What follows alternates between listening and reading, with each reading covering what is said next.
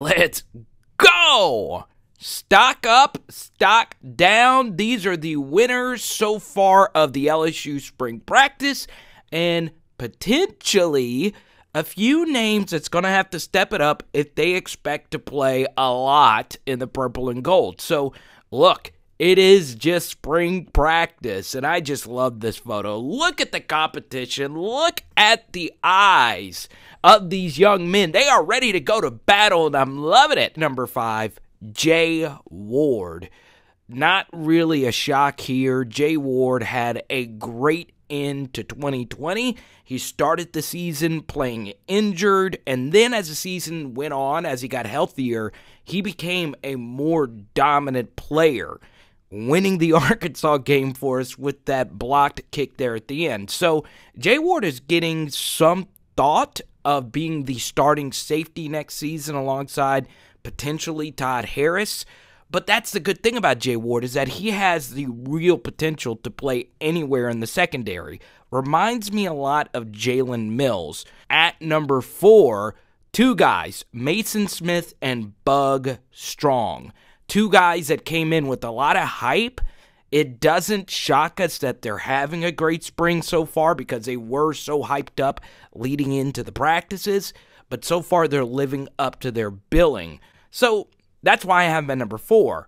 As of right now, based on how the other players are talking about him, those two have potentially been the best players in spring. Number 3 gets a little bit interesting because these are players that haven't even stepped on campus yet. So you take a look at this image and you see John Emery in the gold number 4 uniform that is normally designated for quarterbacks and injured players you're not supposed to hit.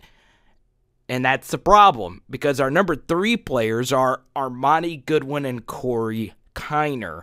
Huge winners, and they're not even on campus yet. The 2 top 150 running backs that Kev Falk got in this last recruiting class, this spring couldn't have gone any better for these 2 guys, because even though they're not on campus and there are a lot of players that are ahead of them right now, well, the running back position has been a mess. For those that have kept up, you know about all the injuries that have been piling up to the LSU running backs room when they need healthy running backs to install the new Jake Peetz offense. And we've done a lot of breakdowns of the spring practice footage that LSU has released out to us.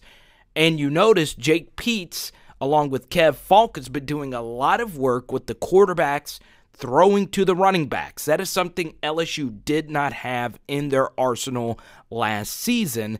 And that is something that they're going to want to have, especially considering Ed Orgeron wants to run a lot of 5-man protection. And because of that, that means the running backs are going to go out on routes, which was ultimately a deciding factor for LSU winning the 2019 National Championship, because Joe Burrow and Clyde Edwards-Helaire were so dominant throwing the football. So that's what Ed Orgeron wants to bring back. He wants 5-man protection and a running back that can catch out of the backfield.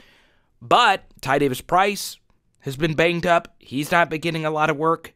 Trey Bradford's been banged up. Josh Williams has been banged up. And John Emery overcoming the shoulder injury. So it has left them with Corin Norman, a walk-on from Lafayette, getting a lot of snaps.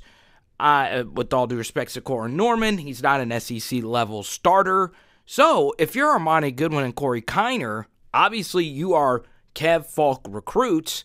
You're going to come into a running backs room that didn't get a lot of work this spring. And, you know, running backs, because they get hurt so often, and they're already hurt now, LSU is going to be very tentative with this position. Coming in at number 2, the new coaches. And Ed Orgeron, you know, this is expected.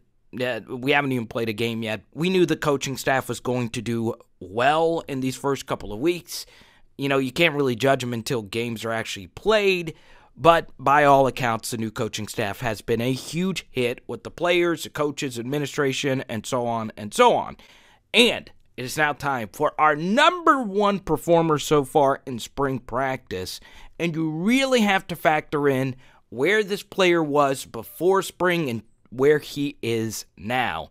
And that player is Anthony Bradford. Unbelievable. It really is. I did not expect this at all.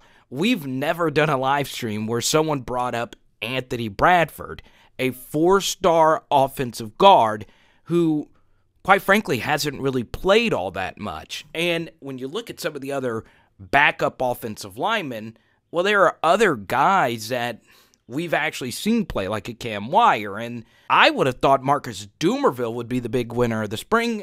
I've been told he's having a good spring so far, but Anthony Bradford has really surprised Ed Orgeron. Ed Orgeron did say that he expects to have the same starting 5 next season, but as many of you know, that starting 5 wasn't all that great. So, with every winner with stock up, we got to look at the players whose stock is down. And I think this player is one that we can all agree his stock is definitely free-falling. Cardell Thomas, another offensive guard who came in that same class with Anthony Bradford. And Cardell Thomas was expected to be the next Lyle Collins. He was the most hyped offensive line recruit ever to come out of the state of Louisiana because of his viral YouTube clips. Well, he had his injury, the true freshman season, and then there was questions about, is he in playing shape right now? Now, look, it is still very early in his career. In fact, in theory, he still has 4 years of eligibility remaining, even though he's been with the program for 2 seasons. So it's going to be interesting to see how his career plays out. Now, we're only going to give you one more name, but it's not a name for stock down. It's actually a class. The 2020 class could be in a lot of trouble. They got a raw deal because of one NCAA rule.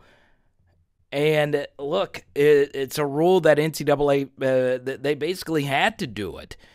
The rule was you will not lose a year of eligibility if you decide to play in the 2020 football season, which basically meant seniors could have an extra year of eligibility. Now, how does that hurt the 2020 class? Well, a lot. Because of that, there were a lot of seniors who, last season for LSU, they're decent players, but they weren't even close to being even thought of drafted. So they decided to come back for an extra season, which takes up a lot of roster spots and snaps, and you'll see that here at the 2020 class. So the weird thing about college football, and we discussed this on live streams before, a lot of true freshmen are expected to play right away, but in actuality, it's year 2. That's the year where your 2020 class is expected to be starters and or top backups. So 2021, this is supposed to be the big year for the 2020 class, but it's because those seniors are coming back, they're taking up a ton of space on the roster. So you look at the 2020 class overall, and there's actually a lot of guys that, are playing a lot. So what you're seeing now is a list of the 2020 players that, are bona fide studs and or contributors based on what we saw last season. And look, this looks like a pretty daggum good recruiting class. All the guys you've seen contributed to winning some football games for LSU last season. And look, some of those guys are 3 stars. A lot of those guys are 5 stars or high-level 4 stars. But what's fascinating is the long list of 2020 guys that, look, it's kind of tough for them right now to find playing time. And you go down this list: Philip Webb, Jordan Tolles, Jacobian Guillory, Antoine Sampa, Marcus Dumervil, Trey Bradford, Josh White. Now, obviously, a lot of you diehards are familiar with these names. Every single one of these names weren't just 4 stars. They were top 150 recruits. And normally the cutoff for a 4-star and a 3-star is about prospect number 350. So each and every one of these 4 stars are amongst the best of the 4-star prospects. And a lot of them are going to get caught in the middle here unless something drastically changes this spring. Then you have Eric Taylor, defensive tackle, Marlon Martinez, a guard, Alex Adams, a wide receiver who there's rumors that he might move to safety, and then Xavier Hill, another 3-star guard. You know, when you get 3 stars, you hope that they turn out to be 4 and 5 stars, but they're 3 stars for a reason. You know, that's what's really fascinating, though, is that of these players, there's a lot of really talented prospects. And once again, I'm not saying any of these guys are bust. It's just they've yet to get their opportunity. And because, in the case of, let's say, Philip Webb, Andre Anthony is back for another season.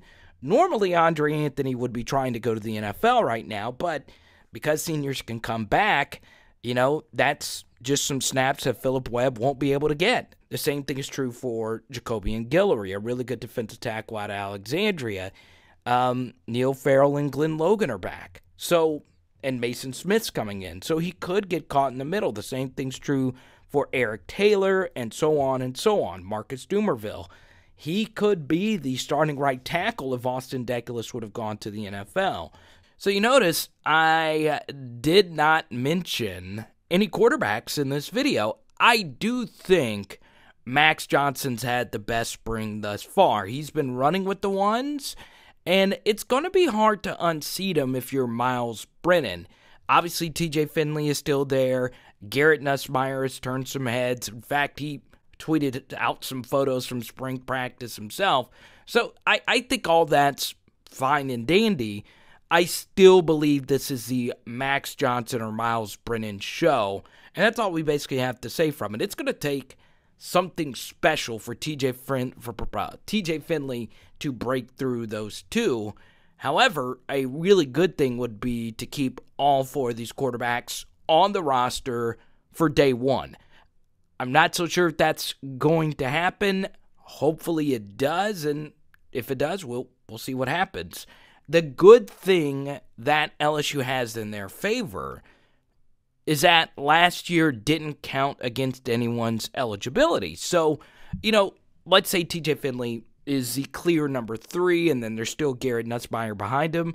There isn't as much of a need to transfer right now, especially this late in the process. I don't think really any younger quarterback would mind sitting a full year on the bench if it comes to that, as much as in the past, because last season did not count against your eligibility. So technically, let's just say TJ Finley doesn't play at all. This is his red shirt freshman season, and after this, he will still have 4 years of eligibility remaining. I hope you enjoyed this video today. Let me know, as always, what you think in the comment section. It is Power Hour LSU. Boom! Ooh, pork chops tonight. Let's go.